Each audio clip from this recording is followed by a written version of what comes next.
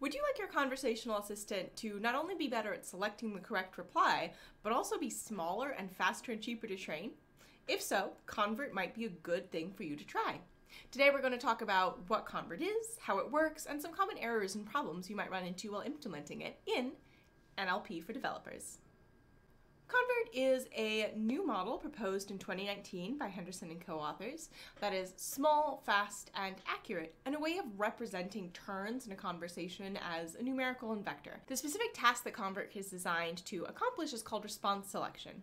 So the idea is you have a number of responses that you have provided for your assistant to use, and given a user input, you select the correct response. So given the user input, what is Rasa open source, the correct response to select would be an open source toolkit for building virtual assistants. The way that ConverT does this is that for every pair of input and possible response, a similarity score is calculated. So to use our example from before, each output has a similarity score to the input, and the one with the highest similarity score in this case is the correct output, an open source toolkit for building virtual assistants. How does ConverT learn these scores? ConverT was trained on a Reddit corpus, which is available on the PolyAI GitHub, with 3.7 billion total turns in English. And this means that you have a supervised learning paradigm. So for a given input, we know the correct output, and we can also sample a variety of other possible responses, and then calculate the similarity scores between them, and over time learn to maximize the similarity scores between the input and the correct response, and minimize the similarity scores between the input and incorrect responses. The main contribution of ConverT is lots of small improvements that make the model smaller and faster to train. One improvement is subword tokenization, so instead of looking at full words, you look at parts of words. In addition, unlike other transformer models that have multi-headed attention throughout, ConverT only has multi-headed attention at the very last layer, and the rest of the layers only have single-headed attention, which dramatically reduces the number of parameters. Also, each of those parameters is quantized, so instead of taking 32 bits, the embedding parameters, for example, only take 8 bits each, which is a big space savings. When compared to other similar models, ConverT is much smaller. So BERT base, for example, is the next smallest model, and ConverT is still half of the size. In addition, because there are far fewer parameters in ConverT, it takes much less time and money to train. So the total compute cost for training the ConverT model was only $85 as opposed to an estimated $500 for BERT base. In addition to being small and fast to train, ConverT also has the additional benefit of performing really well.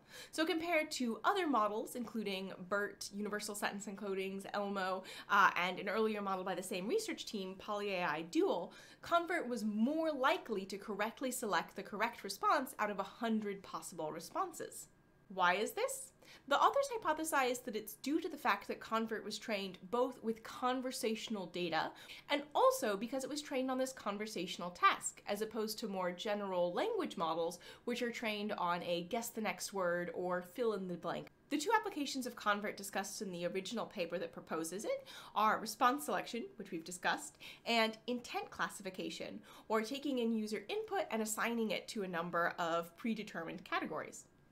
In Rasa, we use it as a featureizer, so a way to take in the text input that a user provides or your intents or your responses that you've provided and convert that into a numeric feature that you can use in the rest of your pipeline. What are the benefits of ConverT? We've discussed most of these already, but it's small, especially compared to large language models. It is cheap to train, and therefore you can retrain it more easily and do more hyperparameter tuning for the same amount of compute budget than you could with a much larger model. And it seems to perform better, specifically at conversational tasks such as response selection. Finally, if you are using Rasa open source, it is easy to use because we've already implemented it and included it in the distribution for you. There are some drawbacks, however. Probably the biggest one is that it's only currently available for English as a pre-trained model. If you're working with a different language, you'll need to do your own training. This is also complicated by the fact that it uses a custom tokenizer. That means that you're going to need to develop your own tokenizer if you want to train this model in a different language. Finally, there are the biases inherent in Reddit data. Although Reddit does include discussions of a large range of topics, it may or may not include discussions of the specific topics that you're interested in for your assistant. So what are some common errors? A big one is not using the correct tokenizer. ConverT uses a custom subword tokenizer that was used during training the model, and if you don't use the same one at inference time, it's not going to work. Another common error is running out of slots for custom vocabulary items. The model as proposed in the paper has space for 1,000 out-of-vocabulary items. If you have more than that, you're going to run into some memory errors. Finally, if you're working on Windows, you're going to run into trouble installing ConverT because it relies on TensorFlow text, which currently does not have a supported Windows binary. That might be fixed in the future, but something to watch out for. If you're looking for more resources, the original paper where the model is proposed is a good place to start. And if you're wondering how to use it on Rasa, check out this blog post that outlines the process. I've got links to both of them in the description below.